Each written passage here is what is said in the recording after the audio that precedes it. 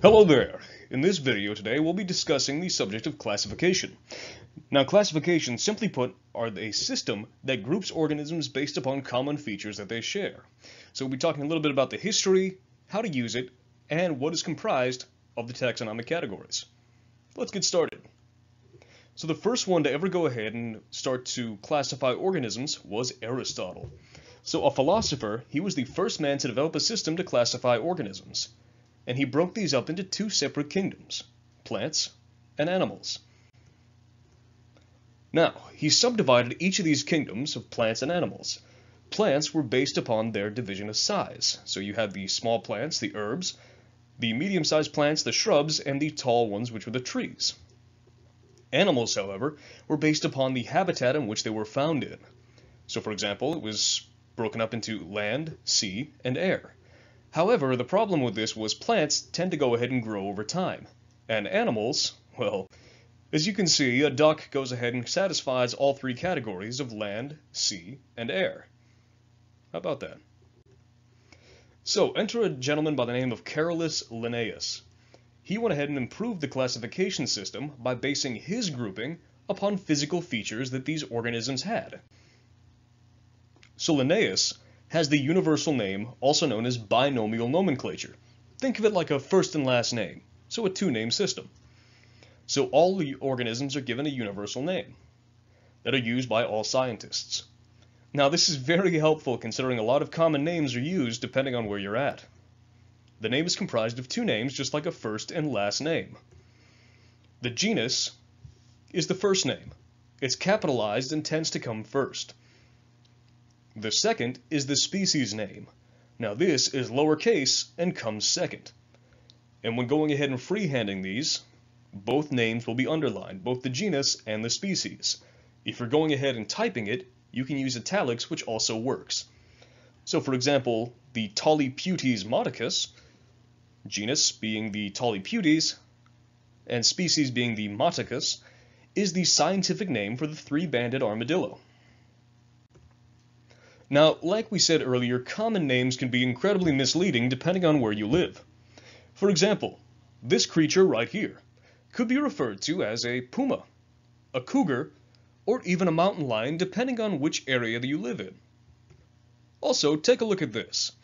So we know that this is a seahorse, but it's not a horse, it's a fish. So as you can see, depending on the name, the common name, it can be a tad bit misleading to what the organism actually is, whereas the genus and species will give you the exact specific name of the organism. For example, we have this pinnacle of an organism right here, a great white shark. The kingdom is Animalia, which are mobile critters that have cannot make their own food and are contained in many cells. The phylum is Chordata. Chordata corresponds with any organism that has a skeletal rod, so a spinal column, along with accompanying nerves. The class is Chondrichthyes. It's a fish with a cartilaginous skeleton. So it's a fish with a skeleton not entirely made of bone. The order is Laminiformes, which are the mackerel or torpedo-shaped sharks. The family, once again, Laminidae, corresponding to the body shape. The genus is Carcharodon, coming from the Greek word karcharos, meaning ragged or pointed, and odon, meaning tooth. And the species would be Carcharius, which is the Greek word for shark.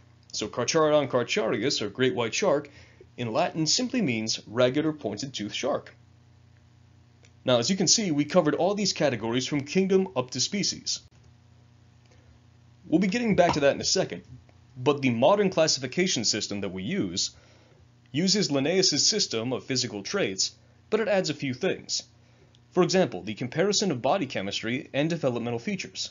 So it looks at the DNA sequence, certain proteins that are found inside the body, such as the hemoglobin or the cytochrome C, and will even also take into the account for developmental stages of the embryos, which can be seen in the lower left-hand corner down here.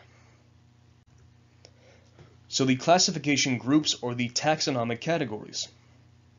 So like we had with Go Racer and the way to remember other things, we have a mnemonic device. We have Dear King Philip came over for ginger snaps, or grape soda, or good sushi. However you remember it, you do you. So, what these are, each category is like a funnel. Starts off very broad but gets more and more narrow until you are down to one specific species of organism. Deer corresponds with domain, king, kingdom, Philip, phylum, came, class, over, order, for, family, ginger, genus, and snaps, species. So the classification taxa. Domain, the top of the funnel, is the largest taxonomic category, containing the most organisms. Now the domain will then contain one or more kingdoms, so we're getting more specific. So the domain, remember, domain contains the most organisms. It is the most broad category.